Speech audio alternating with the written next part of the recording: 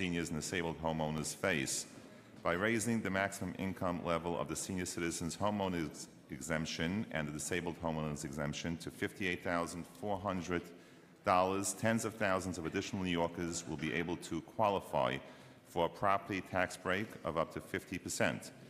And fewer seniors will be forced to choose between paying bills or paying for basic essentials. I want to thank Mayor de Blasio for his collaboration on this bill, as well as my state colleagues, Assemblymember Brian Kavanaugh and Senator Diane Savino, for their part in passing this legislation on the state level. I encourage my colleagues to continue to vote in favor of Intro 1676. Thank you. Thank you. And I vote aye. Eugene. Ferreris Copeland. I vote aye. Garodnik. Aye. Gentili. Aye.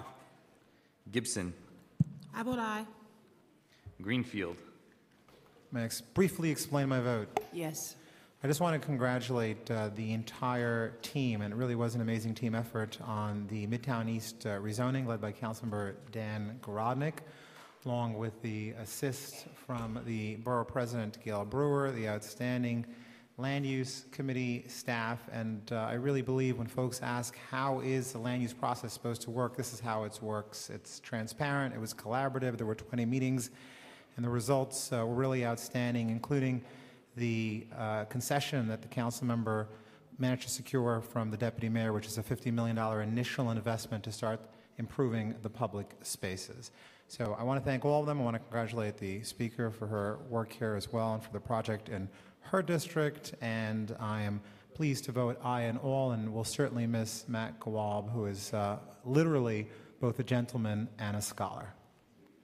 Thank you. Grodenchik. With my condolences to Steve Matteo on the loss of his father, congratulations to Laurie Cumbo on the birth of Prince Noah. I'm happy to vote aye on all, and I want to thank all my colleagues for voting yes on 1676, which will greatly ease the burden on many of my constituents in Eastern Queens. Thank you. Thank you.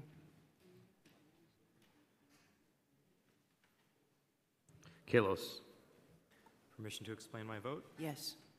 The Stand for Tenant Safety Coalition is a citywide alliance of grassroots tenants organizations, the legal services groups who collaborated with City Council, and members of the Progressive Caucus worked hard to write a thoughtful package of legislation that takes on tenant harassment through neglect or never-ending construction. Under the current status quo, landlords with 3 or fewer units who have unpaid violations for explicitly hazardous conditions in their buildings can currently end up with a tax lien and have their properties transferred to a responsible landlord. Unfortunately, this leaves landlords of larger buildings able to neglect rent-regulated affordable housing in an effort to force tenants out by accruing thousands of violations that are deemed not hazardous, like holes in your walls or ceilings, to make life a living hell without much recompense from the city. Chair of the Committee on Governmental Operations, I'm focused on ensuring that when city issues violations, that landlords actually improve quality of life. If a landlord won't fix problems, then the city should step in and find a landlord who will.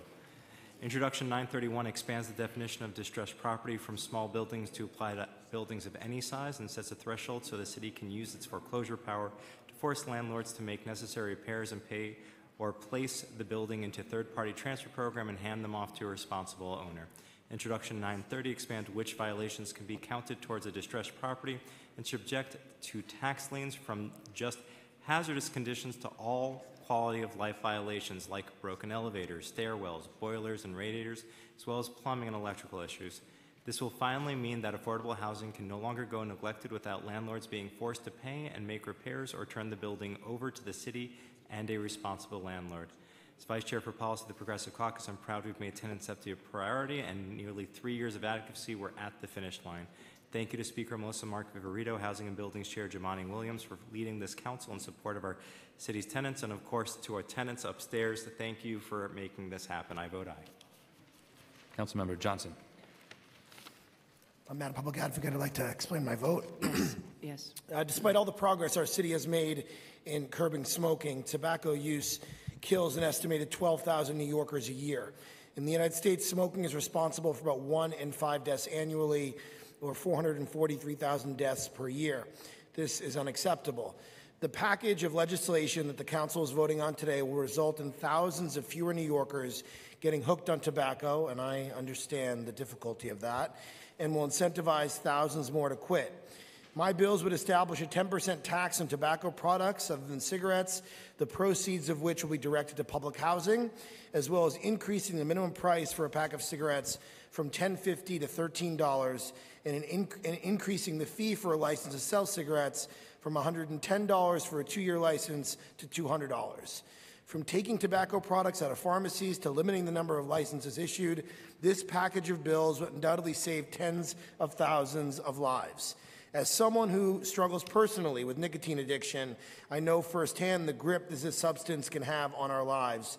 I also know that together we can loosen its grip and win this battle against big tobacco. I'd like to thank the Speaker and my colleagues in the Council for their creative and encompassing solutions within this package of legislation, Commissioner Dr. Mary Bassett and the Department of Health and Mental Hygiene for being an exceptional partner in our work to improve the lives of our citizens, and to Mayor de Blasio for leading our city and our country in progressive policies that favor people over products.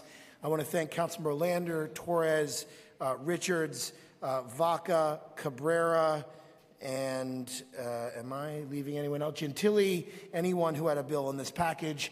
And in my last 15 seconds, I want to thank everyone for working on this package of legislation for tenant safety. It's a huge issue in my district.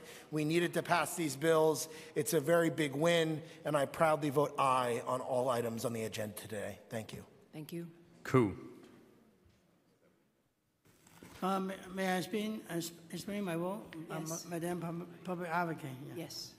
Yeah, because I'm a pharmacy owner, I will be abstaining from intro 1131B, and the rest I will vote yes. Thank you.